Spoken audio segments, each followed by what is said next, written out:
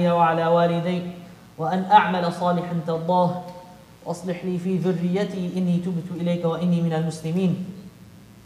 اللهم إنا نسألك قرب النبي صلى الله عليه وسلم دائما أبدا. إن الله وملائكته يصلون على النبي يا أيها الذين آمنوا صلوا عليه وسلموا تسليما. صلوا عليه. السلام عليكم ورحمة الله وبركاته. هذه مجالس كثرة الصلاة على النبي صلى الله عليه وسلم فلا تبخلوا في الصلاة عليه. Send lots of salawat upon the Prophet صلى الله عليه وسلم. As you all know, it is Thursday night, and wallahi, I really love that he's bringing a notebook. You know, Sheikh Abdul Fattah Abu Ghudda, he would always say this: لا بد لطالب العلم من كناشي يكتب فيه راكبا أو ماشي.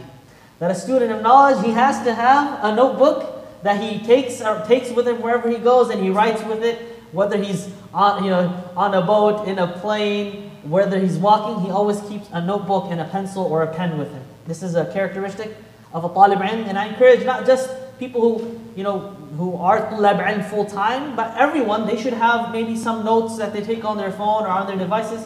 How many benefits and fawaid do we hear all the time, but then we just forget it as time passes. But if you write down notes and you just try to, just even a note, a thing or two, that just helps you remember later on, you'll be surprised as to how much knowledge you'll encompass after 5, 6, 7, 8 years of your life, hearing constantly new things. Just a small advice. The chapters we're covering today are the first chapter, and then we'll go to the chapters after. باب ما جاء في جلسة رسول الله صلى الله عليه وسلم. صلوا عليه. What is narrated concerning how the Prophet sallallahu alaihi wasallam used to sit. And the chapters after, باب ما جاء في تكأة رسول الله صلى الله عليه وسلم واتكائه صلى الله عليه وسلم. As to him leaning on objects and leaning on people. As you all know, the Prophet sallallahu alaihi wasallam, he's our uswa, our iswa.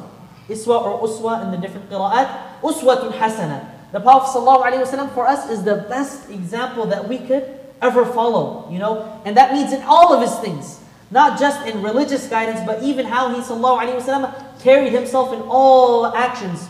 One of the non-believers was said to one of the Sahaba in a degrading way that your Prophet teaches you everything. There's not a single thing that he's left. And then they said, affirming it, yes, he even tells us the adab of how one should relieve themselves. You see, to that extent, a Muslim knows how to follow the Prophet ﷺ. Even, akramakumullah, in how we relieve ourselves, we follow how the Prophet ﷺ taught us. What's narrated regarding the jilsa of the Prophet ﷺ, I'm going to need a young man as an example. Can I use anybody? You want to volunteer? This is following the Prophet ﷺ. You'll do tatbiq of the sunnah, okay? Not right now, but I'll call you for it. What is narrated concerning how the Prophet ﷺ used to sit. This hadith I'll narrate it for you in Arabic first. عن قيلة أنها رأت رسول الله صلى الله عليه وسلم صلوا عليه في المسجد وهو قاعد القرفصاء. And it also is called الاحتباء. قالت فلما رأيت رسول الله صلى الله عليه وسلم المتخشع في الجلسة أرعدت من الفرق. So basically, there was a woman. She came, a young woman. She came to see the Prophet ﷺ, and she saw him in the masjid. And she sat, and the Prophet ﷺ was sitting in a style called al-qurfusa. If you want to write it, al-qurfusa or al-ihtiba. So I'm going to have you come now, if that's fine. Yeah. So if you just sit right here, and you sit, but you put your knees up like this. Yeah, how about I do it? I do it. You don't have to do it, inshallah. I got it, don't worry, inshallah. So, sitting like this. Sitting, astaghfirullah, like this, with your hands across like this. So even if you do it right now, just to follow the sunnah of the Prophet ﷺ, do it. At least one time in your life, follow the sunnah of the Prophet ﷺ, of him sitting like this. This is called Jalsat al-Qurfusa. Say it with me. Qurfusa. Or ihtiba. The Prophet ﷺ was sitting like this, and he ﷺ would sometimes sit like this, sometimes he would sit cross-legged, sometimes he would sit like a person would sit in tashahhud, and there's another style that's also mentioned. And so she says that I saw the Prophet ﷺ sitting in this, and you see how like humble it is, and it's like as though you're in a state of reflection. She said, when I saw him sitting in such a humble and tranquil manner, mutakhashshi' sometimes could be meaning out of like someone's trying to show that they're mutakhashshi', but that's not what's intended here. What's intended here is mubalagha, that the Prophet ﷺ was in an incredible state of khushu'. You know, he ﷺ, just imagine his hala, what he's pondering over the creation of Allah subhanahu wa ta'ala, pondering over Allah's greatness, mutakhashshi'. He's in that state, sallallahu alayhi wa sallam, in the way he was sitting. And when she saw him, she trembled out of awe for him. Because the Prophet ﷺ, he had a hayba to him.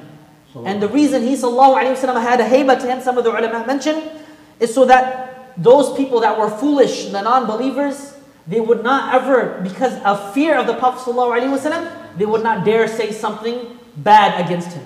They would not dare say something that was terrible. Because they had this fear and hayba of the Prophet ﷺ, and the Sahaba, they even had this hayba towards him. And if you know, all of the ahadith that were reported about his physical appearance were from the young Sahaba, like Anas radiallahu anhu, like Ibn Abbas, right? And Ali radiallahu anhu, and Abdullah ibn Mas'ud, many of those companions. But even the Sahaba, they had this hayba towards him. Why? So that they do not become distracted with his beauty, sallallahu alayhi wa sallam. Even they could not look at him for too long and gaze upon him for too long, because they would then become distracted by his beauty, and they would be distracted from his beauty, from seeing how complete of a person he was, sallallahu alayhi wa sallam, in his character and everything else. So that's why Allah subhanahu wa ta'ala put in him this hayba. And there's many instances where this occurred. Once an A'rabi, a Bedouin man, came and he saw the Prophet ﷺ, and he got shocked, and he got, he was scared. And so the Prophet ﷺ, he said, relax. He said, I am but a man, I am but a son of a woman, كانت تأكل القديد, who used to eat dry meat. Basically saying, I'm just, like you don't have to, be scared of me. That's what he was trying to get to, sallallahu alaihi wasallam. And there's another instance where there was a companion by the name of Abu Mas'ud, not Abdullah ibn Mas'ud, and he was, whipping his ghulam, his slave. And so he was whipping and, mistreating. And so the Prophet ﷺ, when he saw this and he was behind him, and imagine how scared you would be if you're doing this and you know it's wrong. The Prophet ﷺ behind him, he said, "I'lam ya Aba Mas'ud, anna Allah aqdaru alayka minka ala hadha al-ghulam." That Allah is more capable to do something upon you than you are to this ghulam. And he became so scared that he turned around, he knew the Prophet ﷺ. He said, "Huwa hurrun." He said, "He is free, ya Rasulullah. He is free now. I free him." He did this to attain forgiveness from Allah subhanahu wa ta'ala for what he did. "Huwa hurrun fi sabilillah." And the Prophet ﷺ, he said, if you did not free him, then you would have been punished by the hellfire. You see? And so he immediately followed the command of the Prophet ﷺ. So this young woman, when she saw the Prophet ﷺ, that's mentioned in the hadith, in this state, mutakhashshi' state, in the sitting of qurfusa or ihtiba, she became afraid. And so one of the Sahaba that was there, he said, "Ur'idat al-miskina." Because remember, she was behind the Prophet ﷺ. And so the Prophet ﷺ, he said, "Ya miskina, alayki sikina." It's like, "Ya miskina, just take it easy, relax, relax." And she became immediately, as the Prophet ﷺ, he said, "Alayki bis sakina." She became in a relaxed state, and she no longer had that awe or fear of the Prophet ﷺ. This sitting, by the way, this sitting, there's a hadith, and the Nabi ﷺ naha anil hubwa, which is the sitting of ihtiba. All of the madahib, they say, no, it's fine. In Jumu'ah, naha Nabi Sallallahu Alaihi Wasallam an hubba fil Jumu'ah. But this hadith, only the Shafi'iyya take it. So for the Shafi'iyya, to sit like this, for a person who follows the Shafi'i madhab, this is disliked during the khutbah. They mention the reasoning is because perhaps if someone sits like this, they might fall asleep.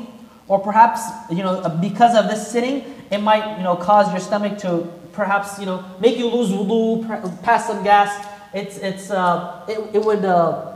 it would lead to that. But the other madahib say it's fine. The Prophet ﷺ himself, in a state of khushu', he sat like this. So there's no fine, there's no problem sitting like this, unless you know that, mashallah, if I'm giving khutbah and you're falling asleep, you're just going to go, then it's not allowed. Because you're supposed to be paying attention. Some people, I don't know, they love to take their daily naps during the khutbah, but we shouldn't be doing that.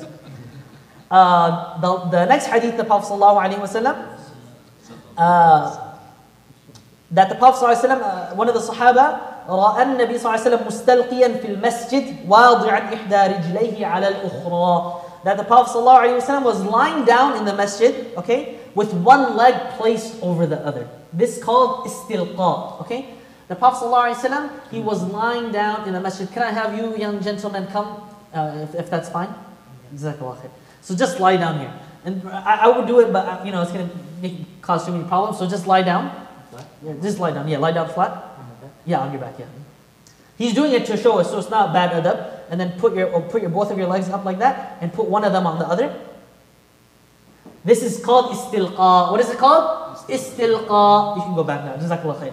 The Prophet ﷺ was seen lying down in the masjid with one leg placed over the other. Again, if you are in a place, if you're, for example, in the masjid, and he was in the masjid doing this, and there's not many people all around, for you to lie down, take some rest, you're around some friends, to sit like this among friends, it's fine.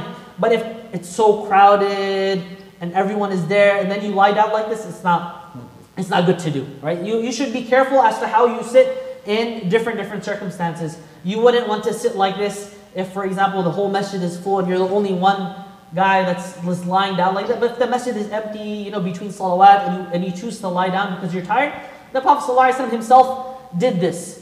There's a hadith, by the way, that when the Prophet لا يستلقين أحدكم, he says, none of you should lie down in the masjid like this. Why?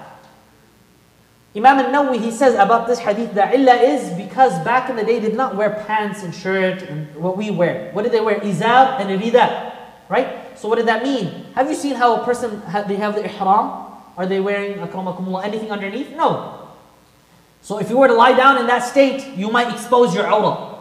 I'm sure people are going for ihram or hajj right now. Some uncle here and there, you don't know what they're showing to the world. You have to be very careful when you lie down. Wearing the ihram, wearing the izar and rida, you might show something. And a'udhu billah, I can say that from personal experience, some people, they don't realize this. And in hajj, in the Mina tents, they will ihram, and they're showing everything to everyone. Astaghfirullah. Right? It's so bad. So that's why the Prophet ﷺ mana', naha an hada, so that you don't expose your awrah.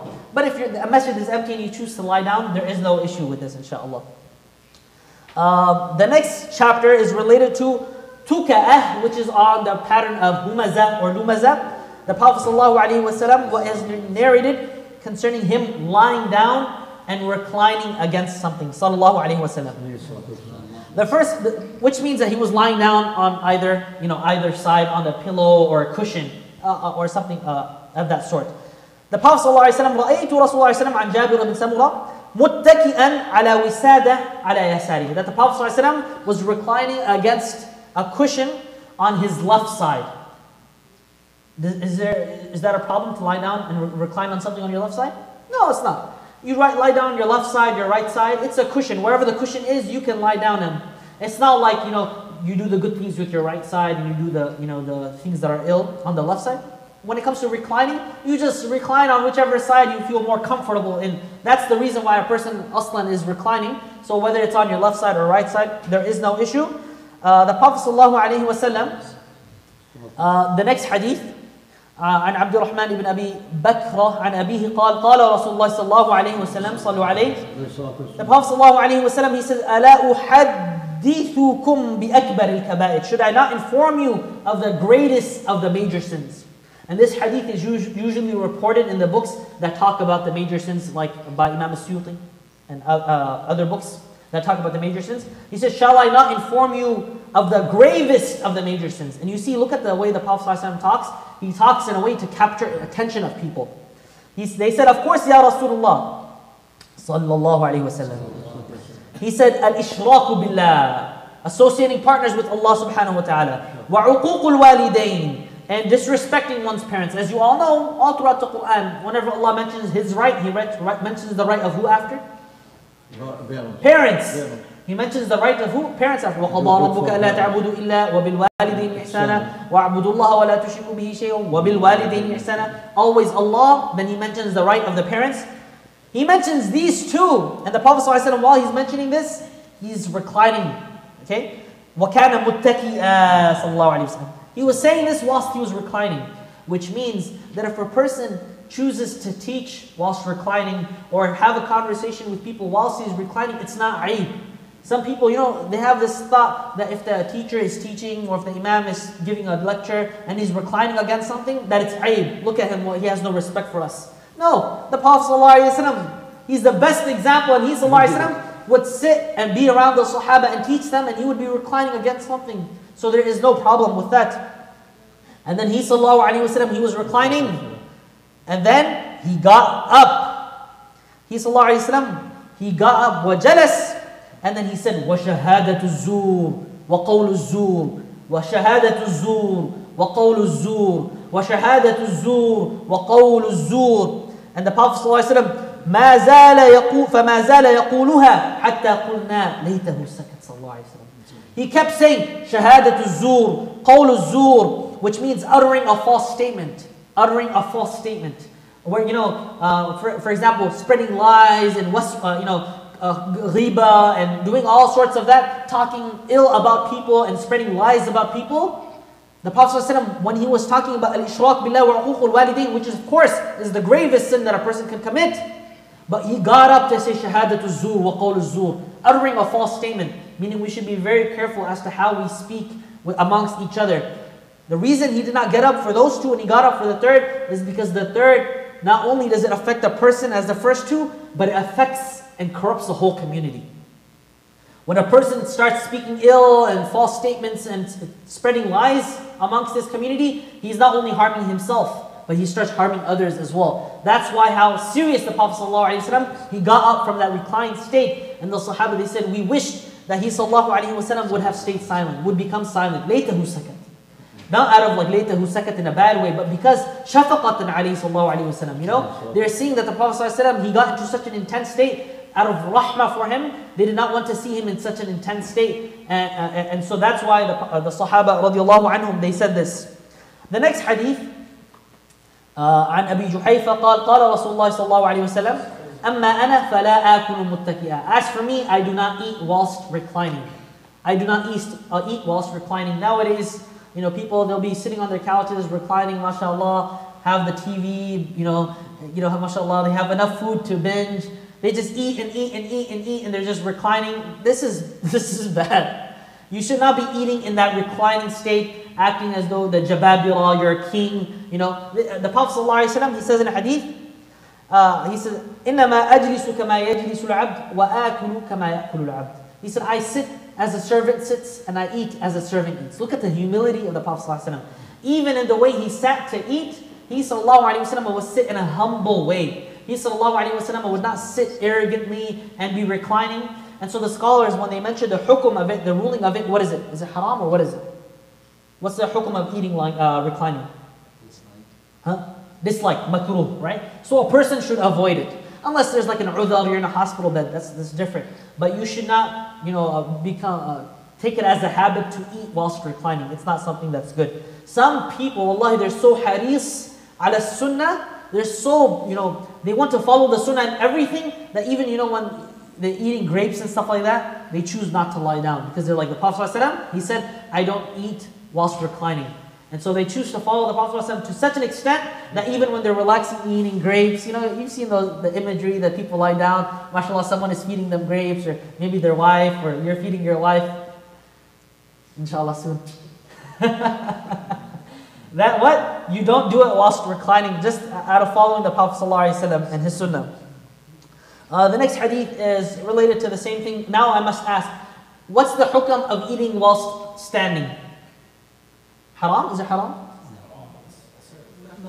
It's not haram. It's either makruh or khilaf awla. That is something that you should avoid. It's something that you should not do. Okay? But again, so the fact of the matter is, it's not something that's haram. So don't, sometimes, sometimes like you'll be eating standing up, and then someone will come and say, oh, why are you eating standing up? Go sit down.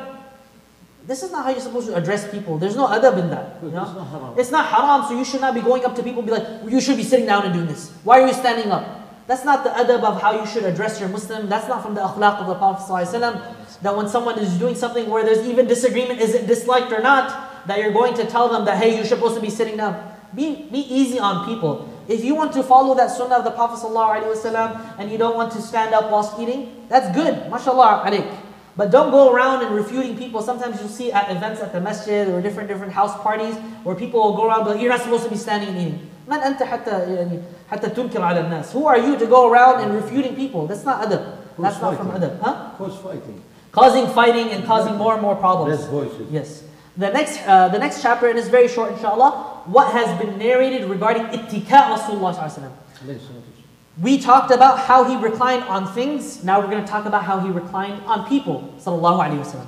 And he did this, out of sickness. He sallallahu alaihi wasallam did not do it just for the fun of it, but because he sallallahu alaihi wasallam was either sick or for other reasons as such. What has been narrated concerning the leaning of the Prophet sallallahu alaihi wasallam.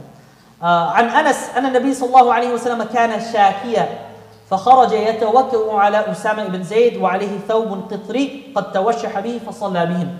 The Prophet صلى الله عليه وسلم صلوا عليه, he was ill. كان شاكيا means he was ill. And they mentioned, the shurrah, the commentators, they mentioned that this was the sickness of his, right before his passing. Anybody know why he fell sick right before passing? The poison. In Khaybar, there was a Jewish woman who prepared meat, sheep, for the Prophet ﷺ and some of the other Sahaba, and she poisoned it. And she asked which one was the blessed part that the Prophet ﷺ liked. It was the what? Shoulder, the dira'. And so she put extra poison in it. And he, sallallahu alaihi wasallam, he of course, he was invited as a guest, and she gave him that food, and the Sahaba as well. And they ate from it. And guess what? The Prophet ﷺ, as he was eating, the laham itself, cooked, spoke to the Prophet ﷺ. This is mentioned in the books of the mu'jizat, the miracles of the Prophet ﷺ. That laham that was cooked spoke to the Prophet ﷺ. You see, can you imagine that? Like imagine a plate of biryani is talking to you. You see? That woman poisoned me. And so the Prophet ﷺ, he then called her and he addressed her. This food is poison. And she said, she made an excuse for herself. What? I wanted to test you if you were a prophet. I wanted to test if you were a prophet. If you were a king and if you were just, someone who wanted to take power, then I would have, we would have been free of you. And if you were a prophet, then you would have been told. So I was just testing you, which is a lie. That's not why she did it. And so what? The Prophet ﷺ, never did he take revenge for himself. Never in his life, not once, did he take revenge for himself. He did not do anything to that lady. If it was any of us that were poisoned, we would have killed her. Of course, if you were poisoned to be killed, what would you do? What would you do in that state? You defend yourself. You do something about it. The Prophet ﷺ never took revenge on himself. The Sahabi that was with him, he passed away from that poisoned food. And so he, sallallahu alaihi wasallam, because of that, they did qisas. He has an humma because of that. No, I'm talking about the Sahabi that was with the Prophet ﷺ. He passed away, and only because of that woman was killed for her crime of causing the death of the Sahaba. He ﷺ did not do it for himself. He forgave her first. When they passed away, when they died from the poison food, then the qisas happened. But the Prophet ﷺ, Wallahu ya'asimuka min nas. Allah protected him from the people. But Allah subhanahu wa ta'ala also wanted to give the Prophet sallallahu alayhi wa sallam a death of a shaheed. So he sallallahu alayhi wa sallam, he died a shaheed. Because why? He sallallahu alayhi wa sallam, he got the ajr of a shaheed. He met Allah subhanahu wa ta'ala because he was poisoned by the food of that woman. And like he said, he became sick towards the end of his life, sallallahu alayhi wa sallam. So that's the marad. So he sallallahu alayhi wa sallam, he came out whilst he was sick, and he was leaning on who? Usama ibn Zayd. And this is kind of a sign to show that the Prophet ﷺ, just as he was leaning on him, the Muslims later, after the passing of the Prophet ﷺ, would lean on Usama ibn Zayd. And he would go on to lead the army at the young age of what? 15 or 16. 18. Very young. Very young, okay? Imagine an 18-year-old leading an army. Better. A lot of us, we like to baby our children, we like to baby our teenagers. The Prophet ﷺ was preparing them to be generals and warriors and leaders, scholars. This is how we should treat our young men. Not baby them and mashallah, give them the spoon in the stomach, mashallah, give them, tuck them into bed. And we should be doing that out of love, but we should also be training them, to become men and young women as well. The Prophet ﷺ is wearing a qitri garment, which is like a Yemeni burda. I mentioned that in libas. You can go back to those videos that he had thrown on loosely, and then he led them sallallahu alaihi wasallam in prayer. The next hadith, this is the last hadith. The Prophet ﷺ, one of the companions, he reports that I went to the Prophet ﷺ during his illness, from which he was to pass away, and he was wearing a yellow piece of cloth around his head. A yellow piece of cloth around his head. And a lot of the people that cite a hadith related to the different colors of amama of the Prophet ﷺ, that he would wear a yellow one. This is also one of the narrations that they mention. He was wearing a yellow piece of cloth around his head. I greeted him, whereupon he said, Ya Fadl, O Fadl, to which I replied, Labbaik Ya Rasulullah. At your service, Ya Rasulullah. Look at the adab that they have. At your service, Ya Rasulullah. And we all say, Labbaik Ya Rasulullah. Qulu, Labbaik Ya Rasulullah. Sallallahu Alaihi Wasallam. And then he said, tighten this cloth around my head. And he did this, why? Because he had a headache, Sallallahu Alaihi Wasallam. So when you tighten it, it might help. And so he did that. And then he sat up, the Prophet ﷺ, and placed the palm of his blessed hand on my shoulder and stood up, meaning he leaned on him and entered the masjid. And this hadith is connected to the passing of the Prophet ﷺ when he led them in salah and he talked to them. He said, anybody who has the dayn. We'll cover that towards the last chapter. And with that, we've covered 3 chapters. What has been narrated regarding the sitting of the Prophet ﷺ. We mentioned Qurfusa ihtiba, how he reclined against cushions, and how Sallallahu Alaihi Wasallam used to recline against some of the Sahaba when he fell sick. We ask Allah subhanahu wa ta'ala to grant us qurb al-Nabi sallallahu alayhi wa sallam in this life and the next. We ask Allah subhanahu wa ta'ala to allow us to drink from His blessed hand, from the hawd. We ask Allah subhanahu wa ta'ala to gather us مع النبيين والصديقين والشهداء والصالحين وحسن أولئك رفيقا وصل اللهم على نبينا محمد وعلى آله وصحبه أجمعين. السلام عليكم ورحمة الله وبركاته. وعليكم السلام ورحمة الله وبركاته. جزاك الله خير. بارك الله فيكم.